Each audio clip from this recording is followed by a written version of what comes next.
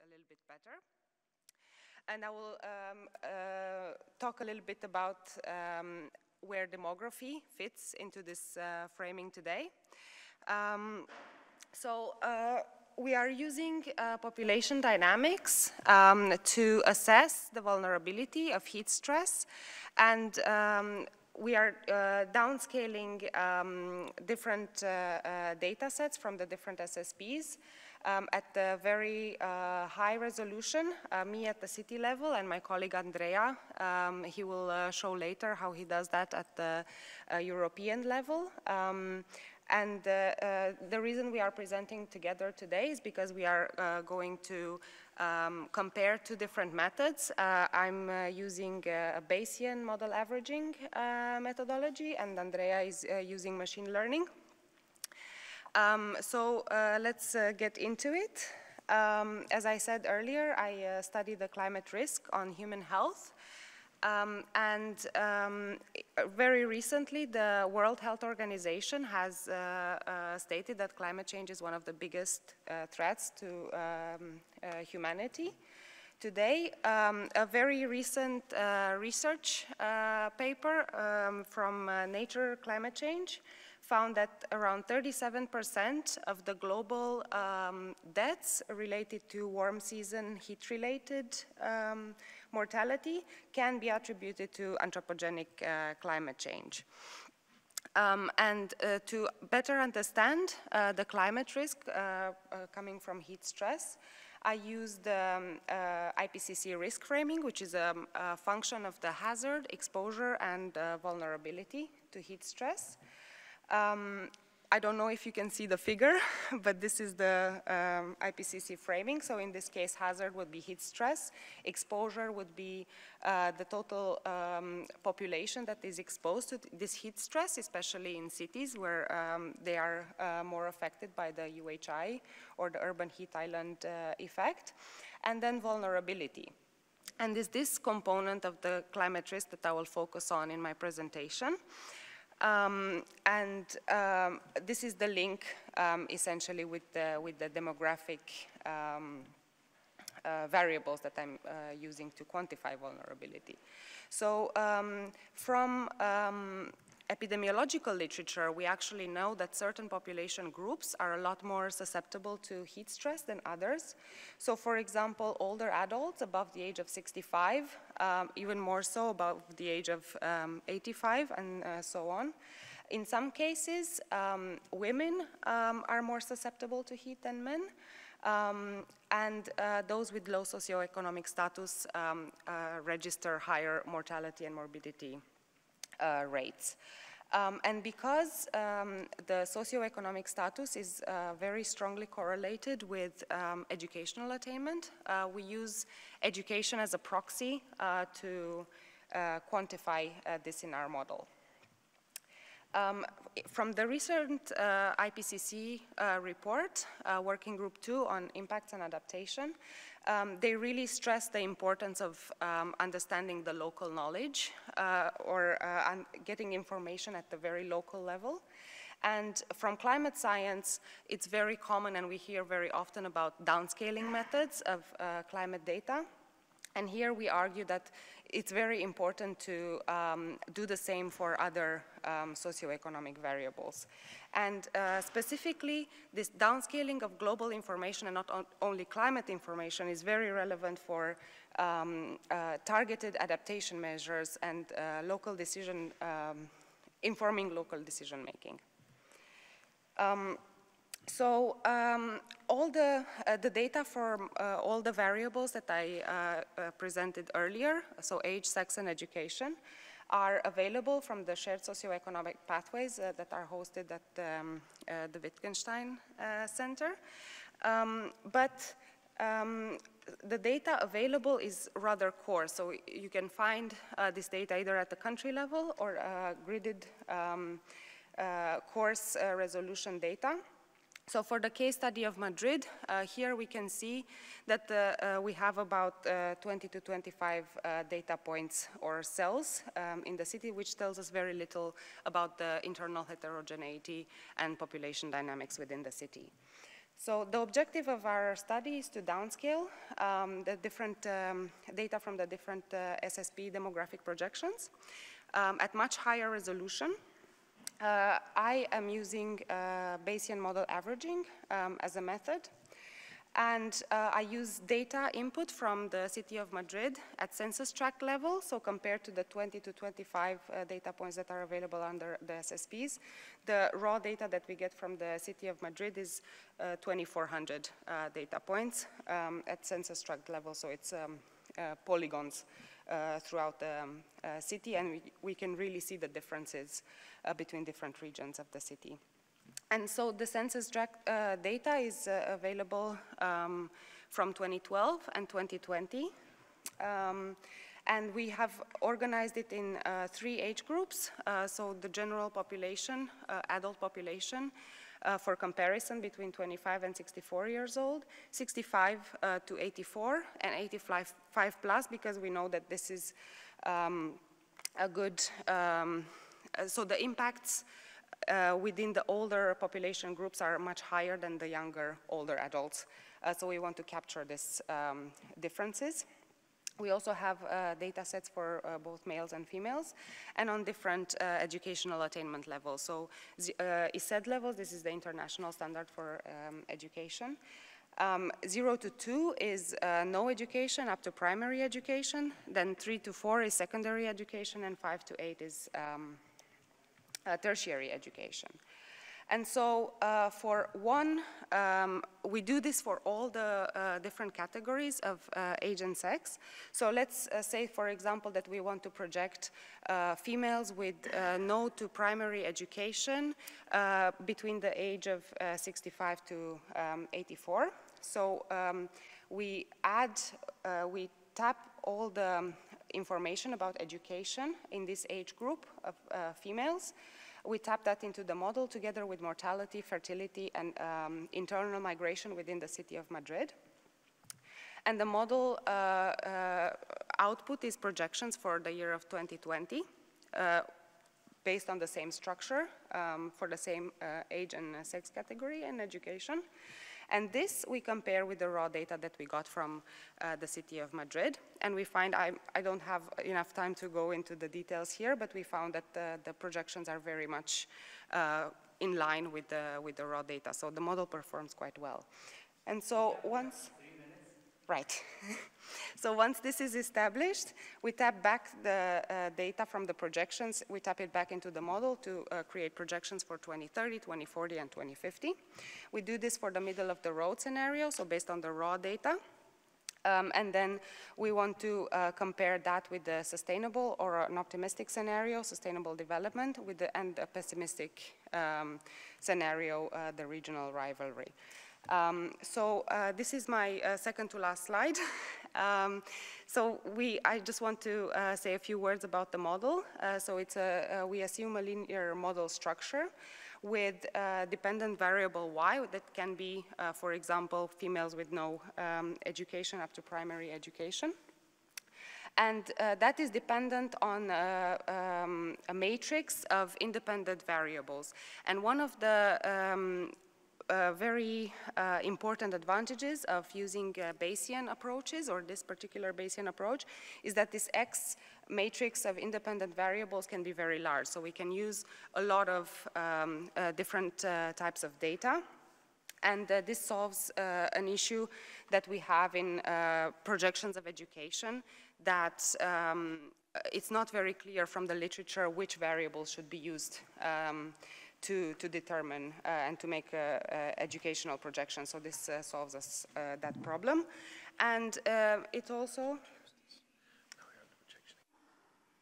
Oh, right. Because it does not require too much input data from a period in time. So essentially, we could do the same projections only with data from 2012, and then we use data from 2020 just to check the model performance. And because we can include so many different variables, and what the model does is essentially calculate all the possible combinations of these different variables and assign them a weight based on model fit, we can effectively incorporate uncertainty, which is gives us a really big advantage in these projections. And then there are also some disadvantages, especially because of the high resolution needs for data input. Also, collecting this data might involve delays in reproduction of such a study, and it only restricts the analysis to demographic variables, whereas we know from different vulnerability literature that there are a lot of other factors, such as the urban fabric and share of green and blue spaces within the city, for example, that also contribute a lot to how vulnerable people are. So thank you very much. I'll give the word to Andrea, and then we can take questions at the end.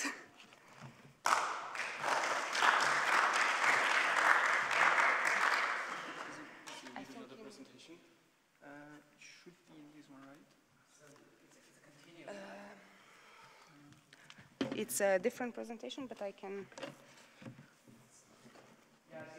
find it here. Tamburini. More than 10 minutes now. Sorry, I'm conscious about the time. I have your older presentation. I mean, it's fine. I mean, I think we just need to hurry as Yeah, much as possible. okay. I can try to find it here. I think we need this is your old. We need to be as fast as we can. But I think now you're not connected anymore. Yeah, I need to connect back. Yeah, we can just try to move fast as possible. Okay, so I will just start from the small screen and. Okay. Is this working like this? Okay. Okay, so hello everyone, also from my side. I'm Andrea Tamburini from the Wittgenstein Center, and I will now follow up on the discourse that Julia started. And I will present you our alternative approach for the subnational population projections, where we increase the geographical scaling and we focus on the European case. I mean, the main message of this slide is just like in Europe coexist very different climate and very different population structures. But if we develop a bit more on this, I mean, we know that like climate change very different effects on different regions, which are affected by different phenomena and with different intensities. At the same time, in parallel, there is also the demographic shift happening that happened already, in particular in the European case, which brought to a general aging of the population. This means that a few decades down the road, we might have, and we are having actually, an increasing amount of the population falling in this category of the vulnerable population, in particular to climatic events like, for example, the current heat wave. This means that, I mean, besides this, we can in general say that the health risk could be by different societal levels. We have an individual one, so with age, sex, as already mentioned, but also macro level, where the quality of the health system plays a big role, which is also a matter of policies at the subnational level. So let's have a look at the motivation, objective, and strategy of our work. So the motivation is to improve our understanding of the implication of future population dynamics for climate vulnerability. What do we want to achieve in practice? So our objective is to disaggregate existing national level SSPs at the NUTS2 level, and I'm going to tell you in a while what is meant with NUTS2, and preserving the information by age, sex, and educational attainment also in this case. And how do we want to achieve this? We want to, first of all, identify the spatial patterns of aging and educational attainment development using a machine learning approach. And then once these are identified, we want to use these to build the projection model based on that. Okay, the specific and necessary data inputs for our case are the population size at the NUTS2 level for 34 European countries. The NUTS system, which is the nomenclature of territorial units for statistics, is a hierarchical system for naming economic regions in the EU and in the UK. And this has the scope of collecting, developing, and harmonizing statistics for Europe at the regional level. And moreover, what is important is that the NUTS2 is the, let's say, the basic, dimension for the policies at the regional level. But okay, for this data, these are available from 1999 until 2020, both for male and females, 7 age categories and 3 education categories. And with this plot, I just want to point out, this is the proportion of total population with high level of education in the age group 65-74 for 2015. And this is just to point out the level of heterogeneity we can see also in these kind of proportions, not just at the national level, but also at the subnational level.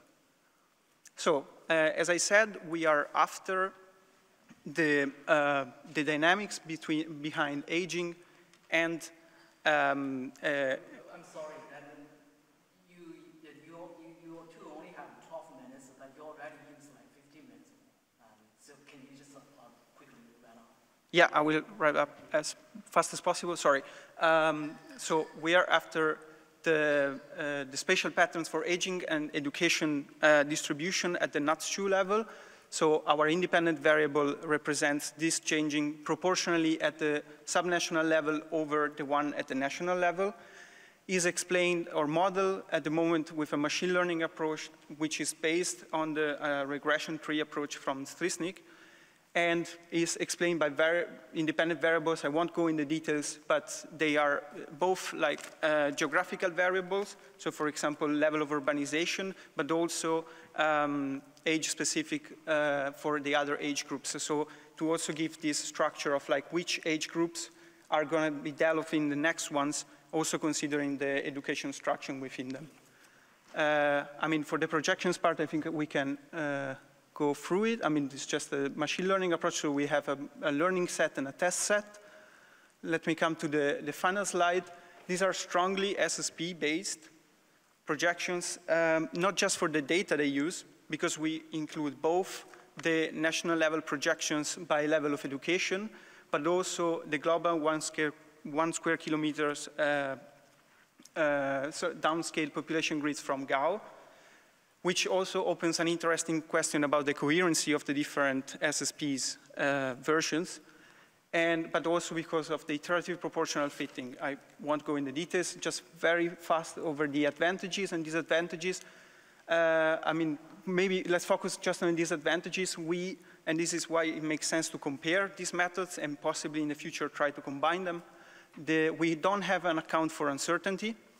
The model for how it built sticks to historical data and replicates them. And the fact that geographical variables are static. I'm sorry for going over the time. Thank you very much. Sorry. So although we are running late, if you have some burning questions, please, yeah, we can have the one open. Yeah, thanks a lot. I was just wondering, how are you dealing with uncertainty, right? A higher detail or resolution you project out, the bigger for all of these details the uncertainties, of course, get, right? Yeah. So how are you kind of dealing with that or suggesting people who use that data to deal with this in their analysis? I mean, as I said, it's, this one is, I mean, it doesn't have a Bayesian structure behind it, so we don't have a direct accounting for uncertainty in the modeling part. This is somehow taken into consideration when, but I think this is a bit of a general point, when we consider SSP-based, so scenario-based projections.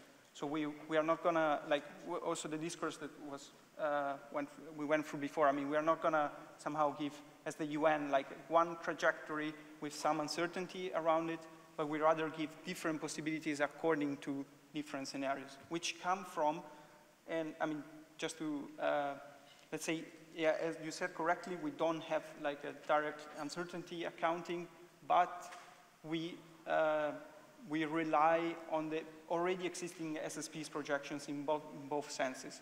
So at the national level, we account for the total population counts by education, and we fit our results to that. But also at the subnational level, we take the grids, we group them. At the subnational level, we compare, and so we somehow we rely on the total population counts. Okay, thank you both. And I'm conscious about the time, and if the presentation, we have 3 presentations left, and if you can save some time or be on time, that would be a big help. And we'll move to our 3rd presentation, and the floor is yours.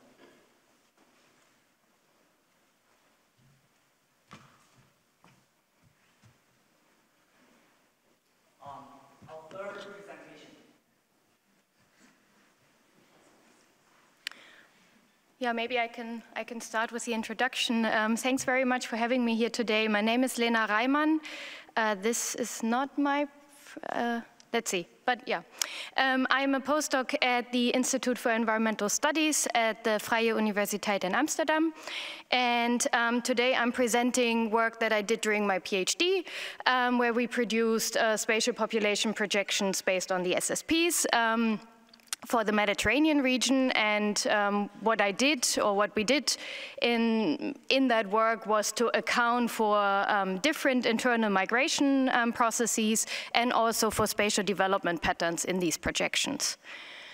And yes, perfect, okay. Yeah, so the reason why we started this work, or the starting point, was that continental to global scale coastal flood risk assessments usually account for the uncertainties, the future uncertainties related to sea level rise by using different sea level rise projections, usually based on the RCPs. So that's what you can see on the left-hand side. And they've also recently started to account for uncertainties related to spatial population, but usually these assessments do not account for internal migration processes.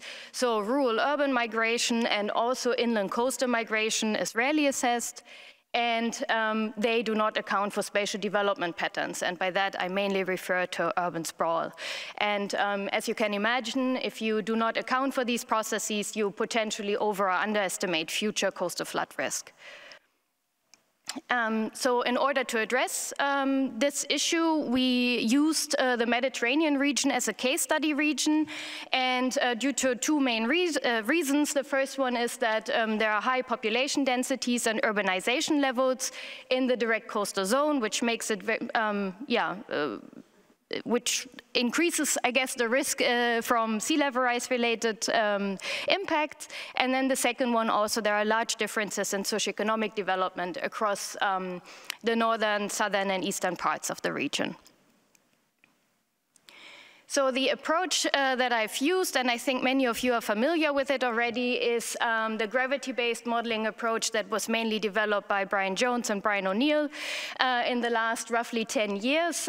So the gravity-based approach, okay, perfect.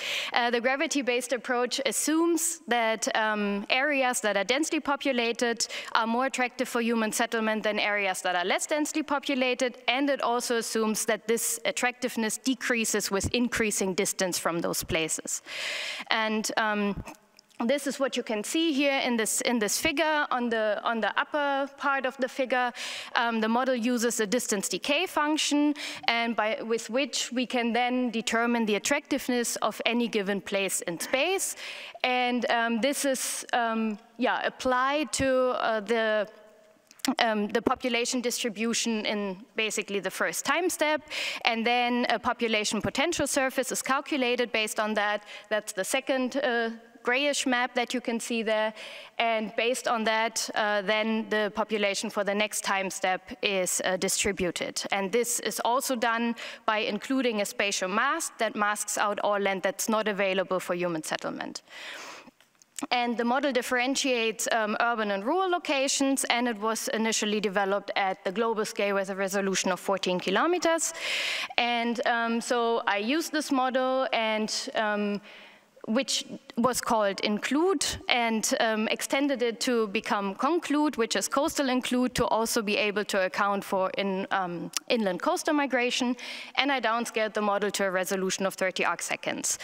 And also I differentiated 2 geographical regions, so again the north versus the south and east of the Mediterranean, and I used specific model assumptions for these 2 geographical regions. The assumptions that we developed that went into the model are based on the Mediterranean coastal SSPs, which we developed and published in 2018. And these are based on the coastal SSPs, which were developed by a colleague of mine for the entire globe, and also on the global SSPs by Brian O'Neill et al. And the Mediterranean coastal SSPs include region-specific drivers of socioeconomic development and also distinct assumptions for the 2 geographical regions that I mentioned.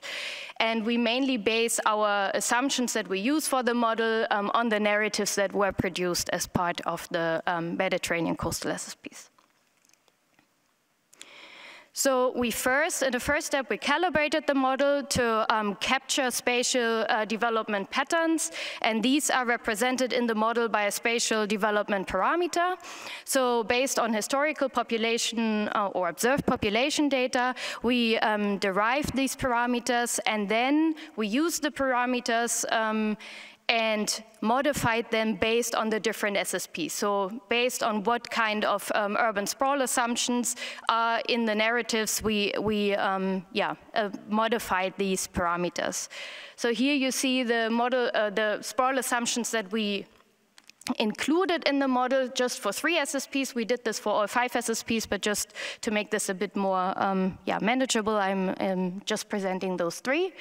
So under SSP1, which we call Green Coast, we assume that sprawl decreases relative to historically observed sprawl, especially in the northern parts of the region, but also in the south and east. Under SSP3, troubled waters, we assume that sprawl increases a bit, and this is mainly because it's not a well-managed scenario, so there's hardly any management of sprawl. And under SSP5, coast rush, we assume high sprawl both in the north and in the south and east, and this is because it's a very rich scenario with the assumption that there's lots of urban sprawl. Now to come to the population projections that we produce, this is the population distribution of today, so the year 2010, and you can see that there's already, as I mentioned also earlier, there's high population densities in the coastal zone, and this is, by the way, based on GHS pop. So you see that there's quite some concentration, so there's a lot of discussion also about the data sets that go into these projections, but I will come to those a bit later. Oh, okay.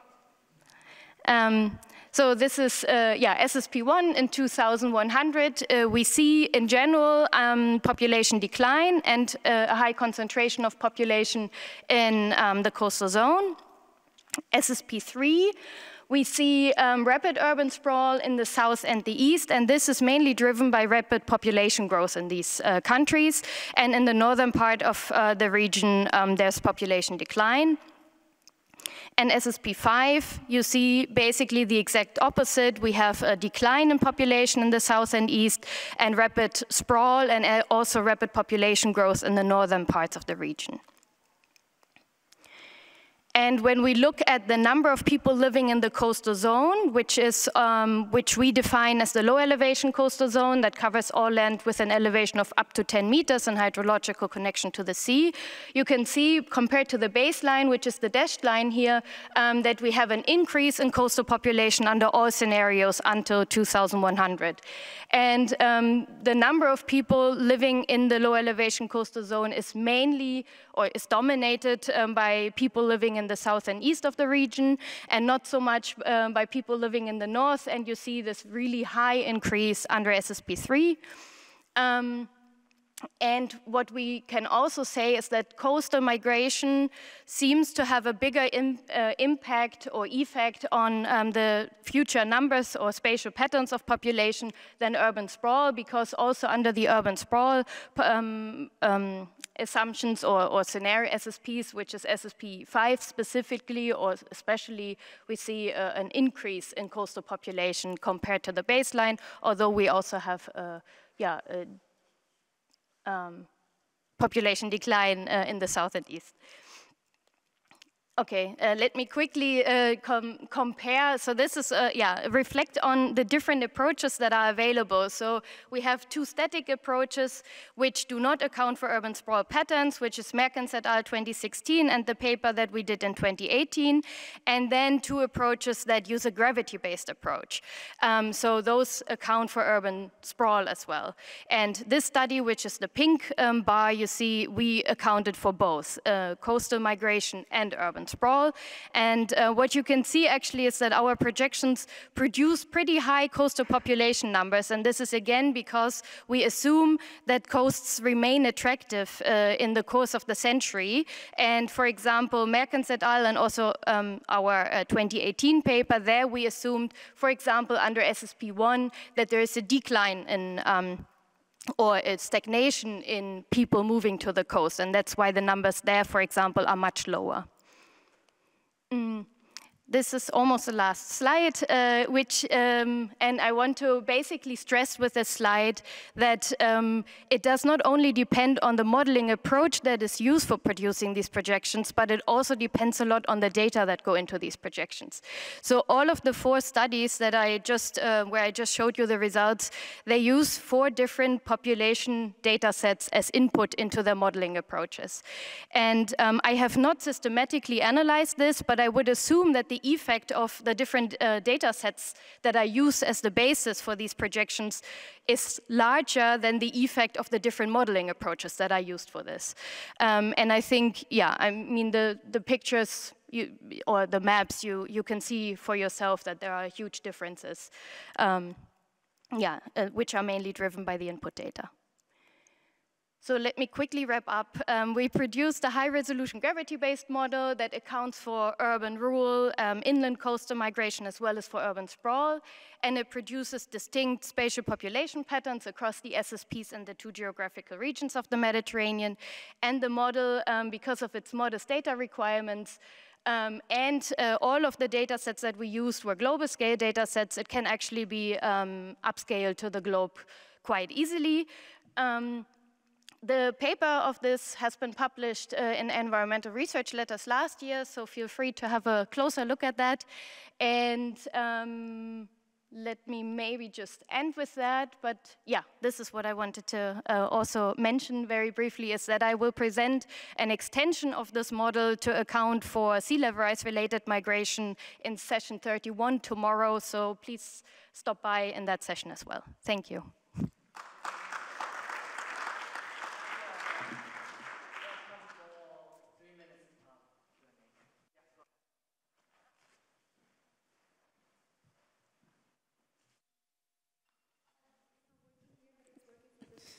Great. Yeah, this is great. Thank you. I guess my question is related to what you're going to say tomorrow. I was trying to wrap my mind around what's the link between what you showed and the spatial mask that says you cannot go in different places. Does that spatial mask include changes in habitability of the coast due to sea level rise or whatnot? I assume you're going to talk about that tomorrow, I guess. And because you showed results for 2100, and since we're going to see impacts of sea level rise before that, we might have a whole population and economic dynamic that might shift actually those projections, and you would have pretty different results by 2100 than you would have here. So I guess what would be the use of the results of 2100 here if you don't have the sea level rise stuff in it, is my point. Thank you. Yeah, I'm sorry. It's a bit, so there's a bit of an echo, and I had trouble understanding your point. So you spoke about the spatial mask, I heard that, and also about changes, and I guess it was about the sea level rise related, but I didn't fully get it. So, Yeah. I'll repeat without delay. Yeah. So I was wondering whether you could clarify how you would use those results if there is no sea level rise stuff in it, given that by 2100 we would have changed the application, right, the coast, everything. Does that make sense? The what around the... We would have changed the whole population dynamics in the coastal areas due to sea level rise, not just because people would not physically be present. Yeah. So I mean, yeah. So that's basically exactly why we did this. So that was also the idea behind this, was to look at how these spatial patterns then differ when we account for sea level rise. Because as I think many of us know, the SSPs, they do not account for any climate change signals. So that was the first step, to see what it looks like without climate change, and then add sea level rise on top. And that's exactly how I did it. Basically, I then compared the spatial distributions of no sea level rise versus sea level rise. And I will talk about that a bit more tomorrow, yeah. One more question? Okay, no, thank you. Yeah.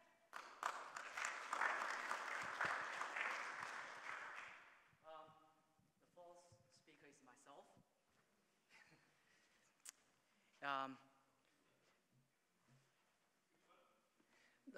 The fourth one. Lei Wenjiang.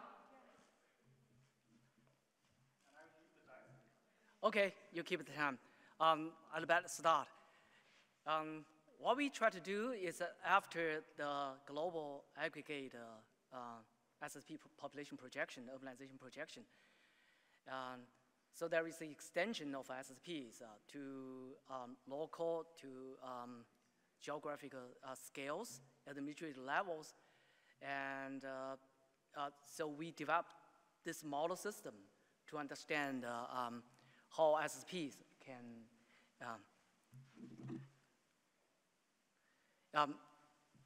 can be applied and what kind of demographic projections can be done for different geographic scale and administrative levels consistent with global SSPs, how we develop that.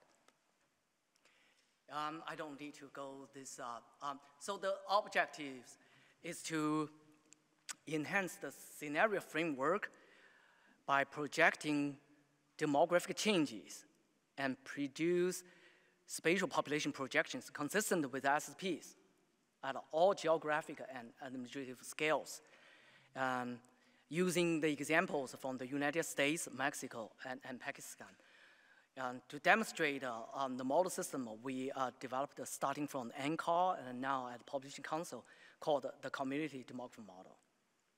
And so you can visit the website. It's under the Population Environmental Risk and Climate Change program of the Population Council. It has 4 models. A urbanization projection model is a very simple machine learning method. And a multi-regional population projection model is a multi-regional multi-dimensional model. And a household projection model project the change in household composition size.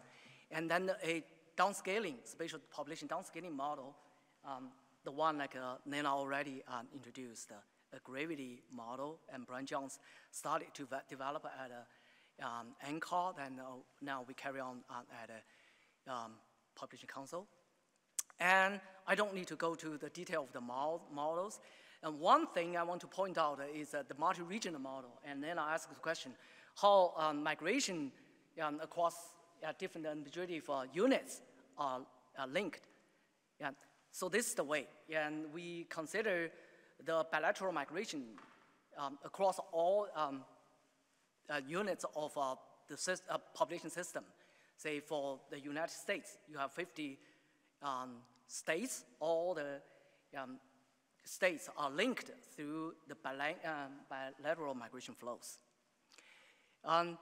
So to make population projections for the United States, and there is a downscaling, right?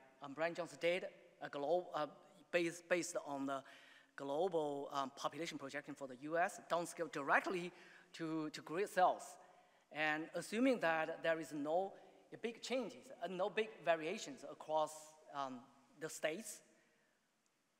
But in fact, in the US, a very developed country, and while most of the states has already below replacement level fertility, but some of the states still has quite high fertility. Mortality also differ quite a lot.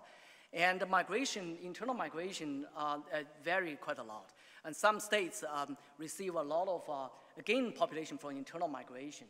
And others lost a lot of population from internal migration.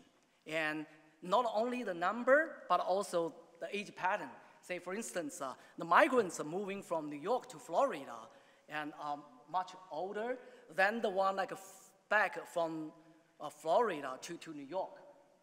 So that's are the things like very important, right? That will change the population distributions by size, but also by age composition. So those are the things like the model has the capacity to count for.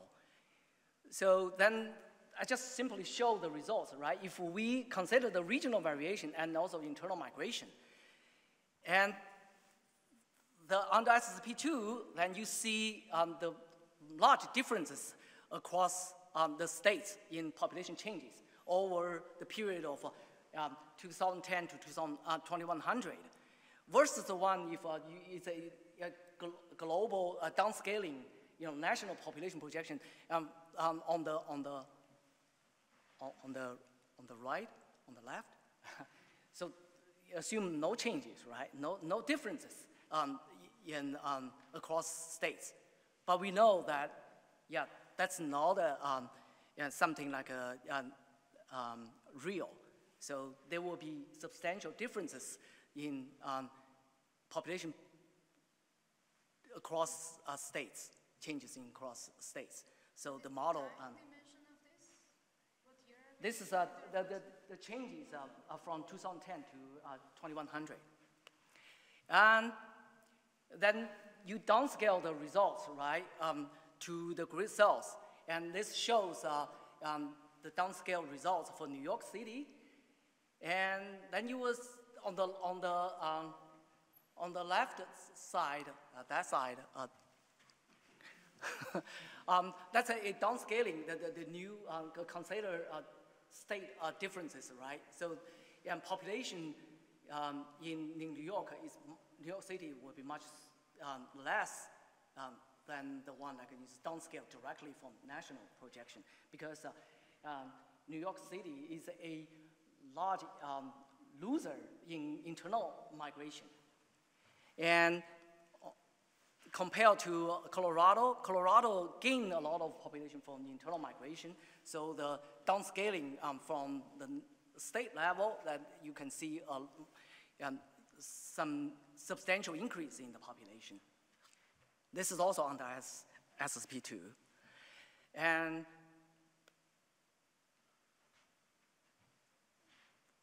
consider that the US is a country and increase of the population. And population growth, 40% of the population growth is through international migration.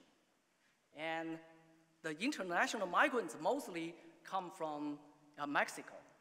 And not from Mexico evenly from different all the states.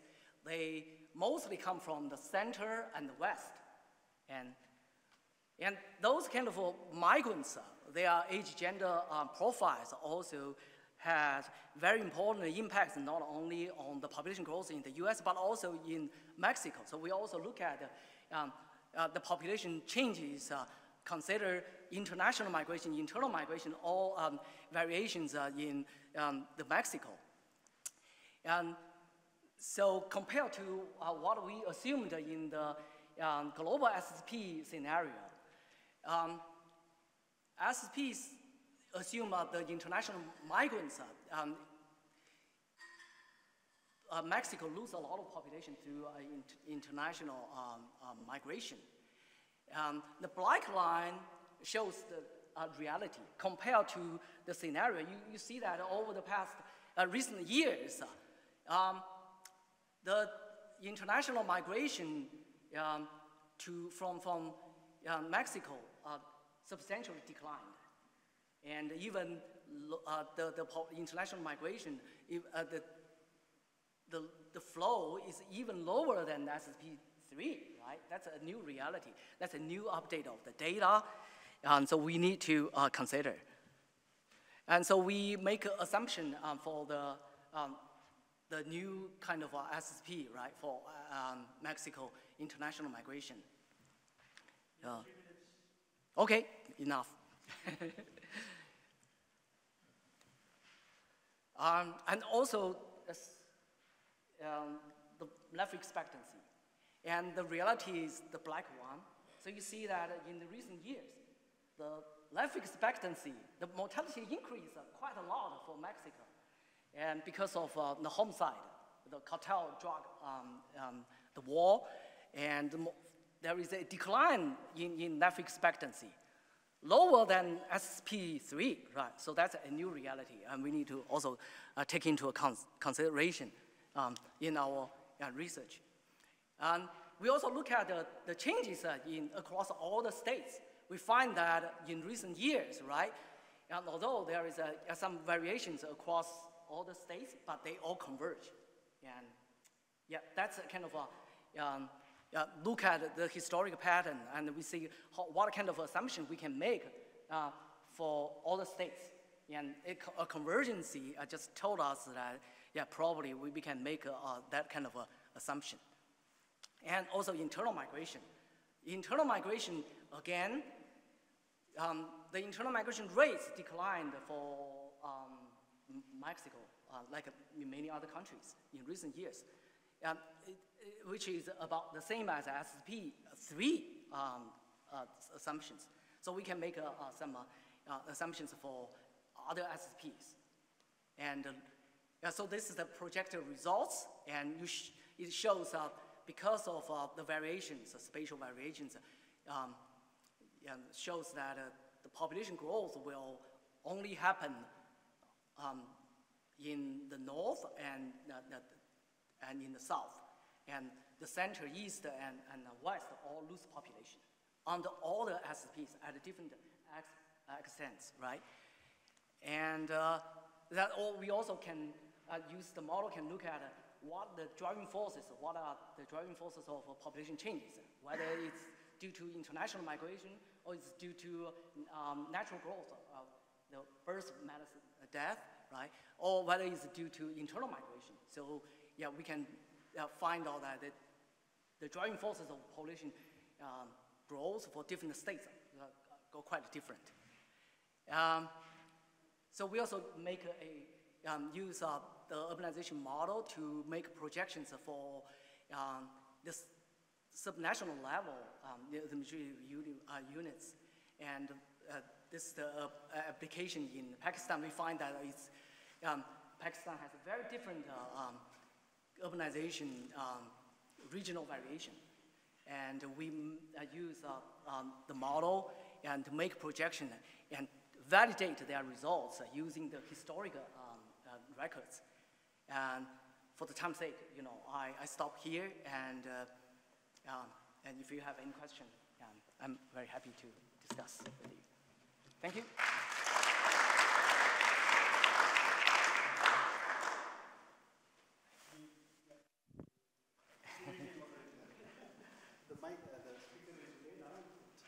Last time it was very difficult to me. It should be. Let's try. Can you hear me? Yep? Yeah, I can hear. Okay, cool. No echo? Good.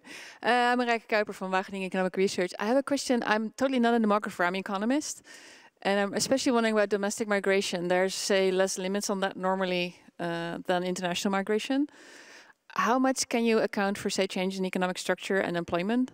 Because that will affect certain groups of the population differently. Certain exposure to heat stress will be different for different occupations. It will affect, how things are moving. Can you capture that in any way? Yeah, that's something like more difficult. We hope we can, and so that's why we want to engage you with stakeholders or other experts to understand the international migration patterns across all the possibilities with the link with different SSPs. And for the United States, for instance, because of the political administration, right, under Trump, international migrations all stopped, basically. This was more about domestic migration. International migration. Different jobs in different areas for different people. Oh, okay, internal migration. Internal migration. Oh, internal migration, that's, yeah, definitely. In the US, we are trying to understand the housing market or job market, right? How this affect migration and climate change. And we also working on that and see what kind of weather may attract migrants than others. And so the model system can help to understand that. In our US population projection, we do consider that. And if you're interested in, and probably I can send you our paper. Okay, thank you. Yeah. Thank you. So I think I'll follow up a little bit on this question here. I think it's really interesting also when you have a look at different SSPs. I mean, you think in decades. So I'll be really interested in learning a bit more about the indicators that you use and what kind of projections you use for the future. What is the basis, the data that you actually use for that? The data mostly is a conventional demographic data, right, from the census, from the national survey, and some of the data then, you know, for instance, the migration, we use big data and collect the migration flows. Projections for the future? For the future, that's based on scenario. And so we make assumptions of future changes, just as I showed, right? Look at the historical trends in migration. And yeah, I'll say under SSP1, SSP5, we assume that the future internal migration will go up to the 1980s in the US and in Mexico. And under SSP3, the internal migration will stay as low as today or will continue the trends, historical trends. Look at the historical trends and look at the variations over time and assume the future trends. Yeah, that's what we do. Okay, thank you.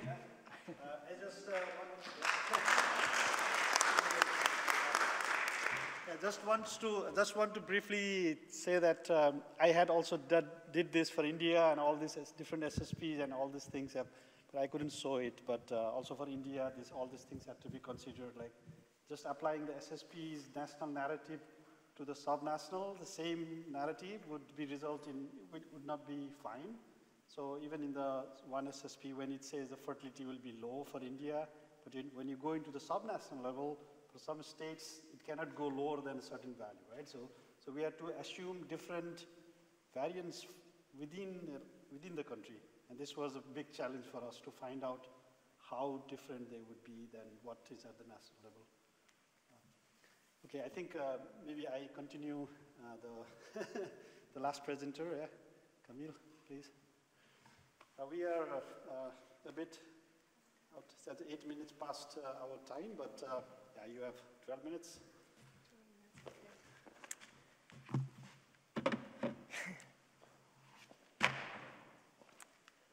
Okay.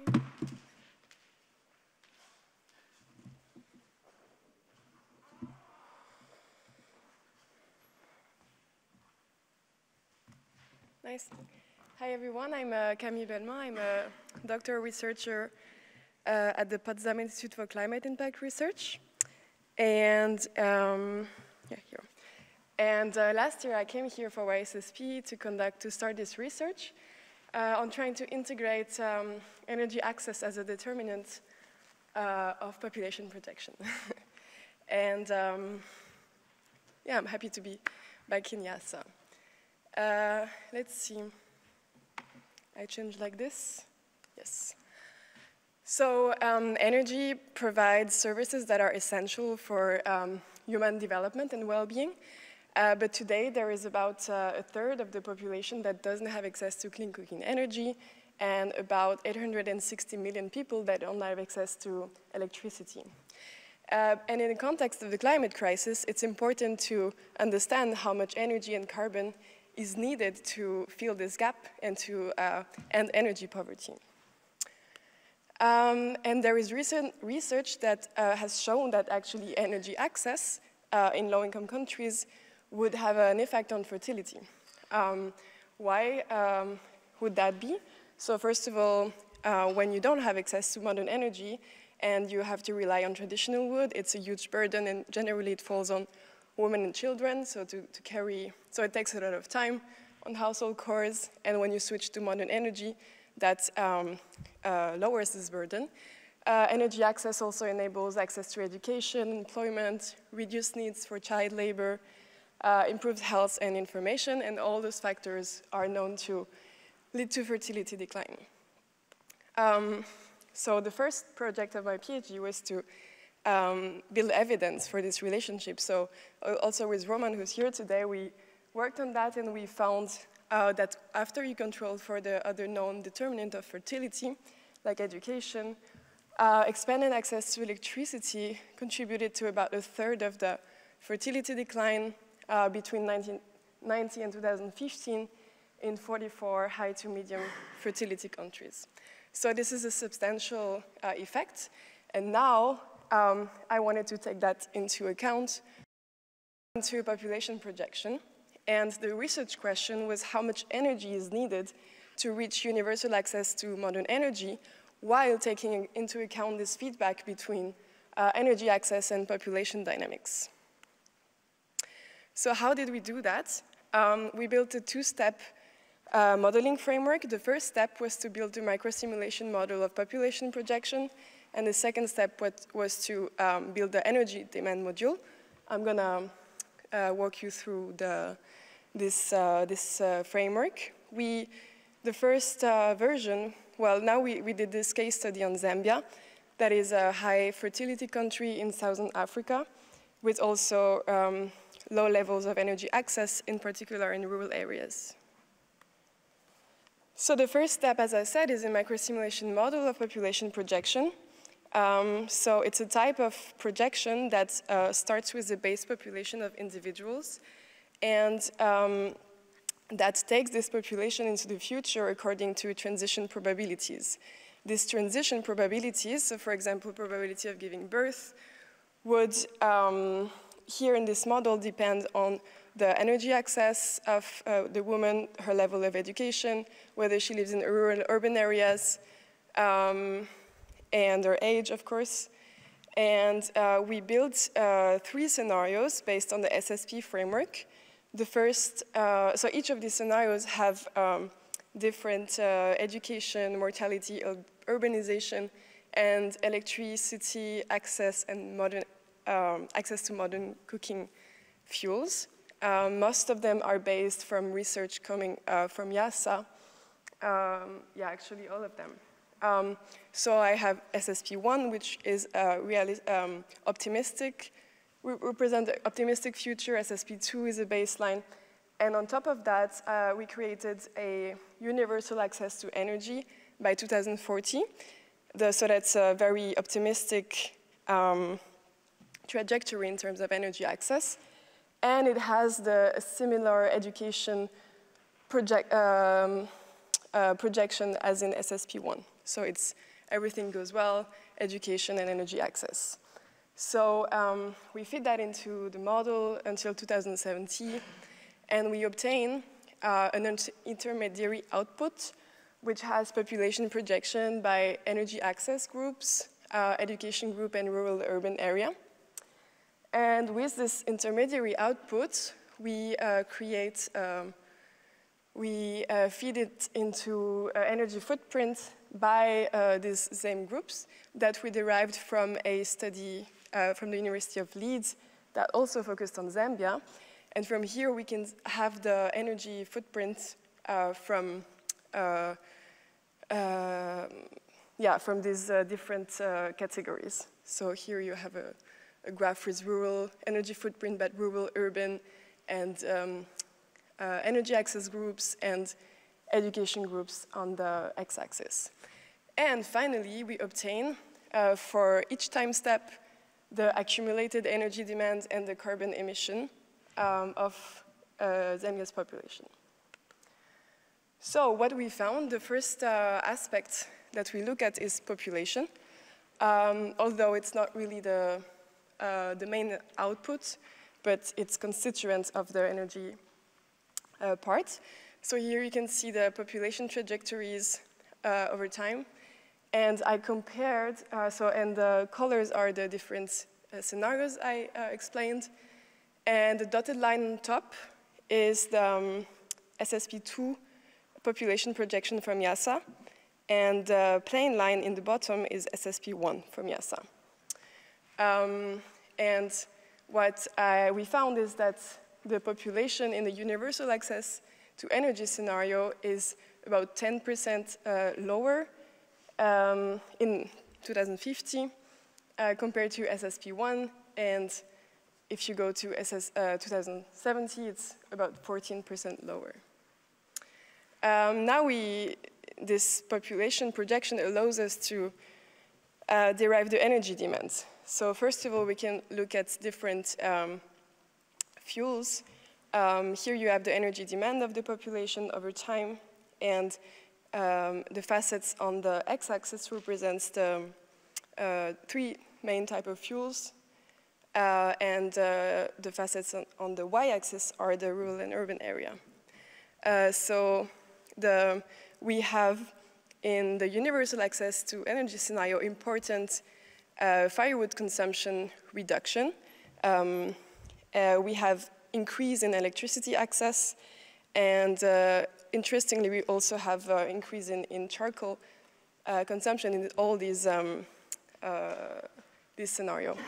But let me show you actually when you gather all those fuels and look at the total energy demand, what happens.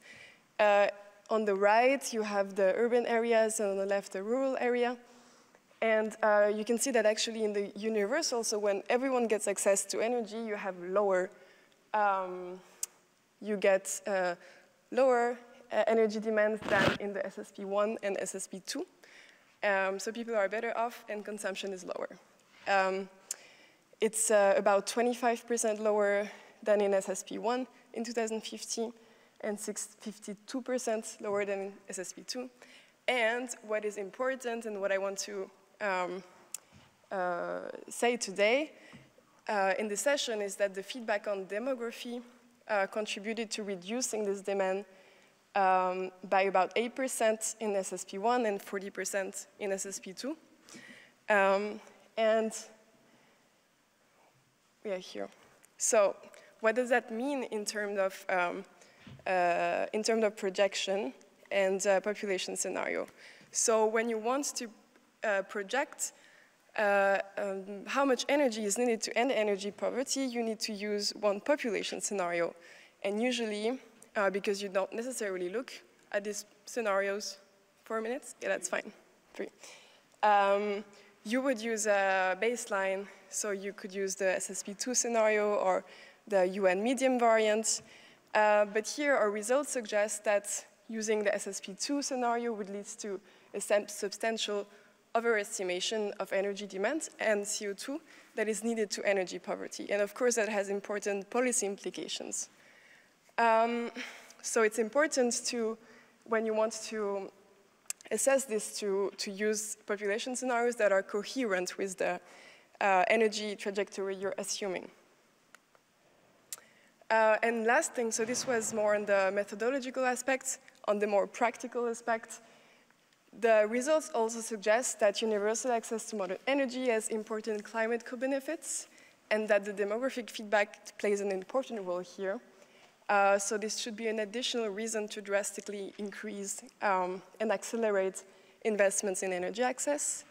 And finally, since energy is also very important for climate adaptation, we could also see the finance of energy poverty has a contribution to climate justice. Thank you very much for your attention.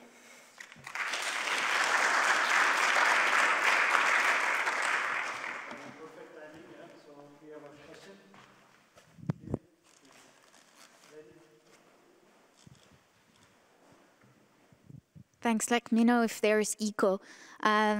This was super interesting. Thank you. I was just wondering, do you take into account the fact that people, once they do the fertility transition due to energy access, do they change their level of energy consumption? And do you have like estimations of how much that accounts, like that reduces this benefit from a energy consumption perspective? So actually, we calculate energy footprint by energy access group and education group. So as you move along the socioeconomic status, you get access to energy, you increase education, you have different consumption. For example, so there's many facets here, but if you would take going from low education in rural area with access to electricity and without clean cooking fuel, which is the second, it's like the second in the bottom and the first,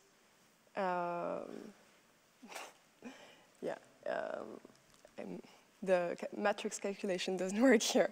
Anyway, you would get like much higher consumption of firewood in low education and much higher consumption in charcoal and small increase in electricity. And so that is taken into account in the model. And so what we find is that even though this pattern changes, there will still be a reduction in energy demand compared to a scenario or a baseline scenario. Yeah. I have actually a question related to whether you include feedbacks on mortality, because we know that more access to cleaner energy can also lower child mortality due to less ambient pollution, indoor pollution. Do you account for this in your scenarios? Because I'm wondering whether then, if you don't account for also mortality feedbacks, whether you don't have too optimistic population decline in your projection. Yeah, that's like an important limitation of the work is that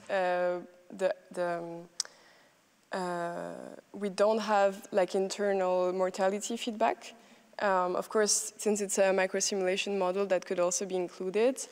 For now, I think that wouldn't really change drastically the results, because in the universal access to modern energy, you still have the assumption for mortality from SSP1, which are optimistic. So mortality would also go down.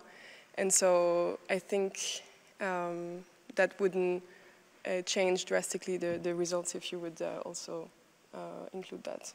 Yeah.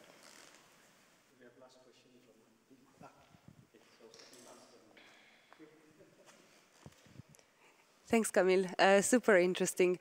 I was wondering how much of the scenario with universal access of energy depends on, so the energy consumption level, the decrease, how much it depends on the context of the country. So if you were to scale this up to a regional level, say, or a global level, will you still have to take into account the context in the different countries, or can you do, for example, a gridded upscaling or downscaling? Thanks. So now we use projection for Sub-Saharan Africa of energy access, and we adapt it to the level of the initial level of the country. So if you, I mean, I think you need to work with like projection for regions that are realistic for the whole, for a similar context. And if you use baseline level, you can do this projection. I don't know if that answers your question. Yeah. Last question back there. Cheers. So it's not a direct question to you, it's just to like everyone in the room. So I'm Lawrence Hawker from the University of Bristol, and I'm just wondering what resolution is high enough when we're doing these projection like downscaling. I think most of the focus in this meeting has been on extreme heat, and the kilometre resolution is fine. But for other hazards such as flooding or landslides, you know, the spatial footprint of these hazards are a lot smaller. And if you use a kilometre resolution, that heavily biases the exposure. So, yeah, I produced 90-metre downscale populations for the flooding work, but I'm just kind of wondering where we should go as a community, whether we should do more 1 kilometres and having lots of subnational and lots of different variations, or whether to have fewer at a finer resolution. So yeah, it's kind of a good thing to think about over lunch, I think. Cheers. Yeah, maybe I just from our experiences. And right now, the downscaling model, the global downscaling model is at 8th degree, so that's about like 12 kilometers. And so the final resolution is already down to 1 kilometer. And for heat wave, the purpose of a heat wave of floods, I think that usually will be fine. But for sea level rise and the things like the work like we are doing for the New York City, and they're talking about final resolution at 3 meters. And they use that kind of information for city planning. Say, for instance, the place I lived in Battery Park, they're trying to remove the current landscape and replace by a kind of a environmental friendly version. So that's something like depends on what kind of purpose, what research question you want to ask, right? What kind of policy action you want to take, and for different purposes. So you want to engage on the stakeholders at different administrative level and different sectoral policy makers. Yeah. Okay. Yeah. That's great. So we thank you for staying with us, and almost 30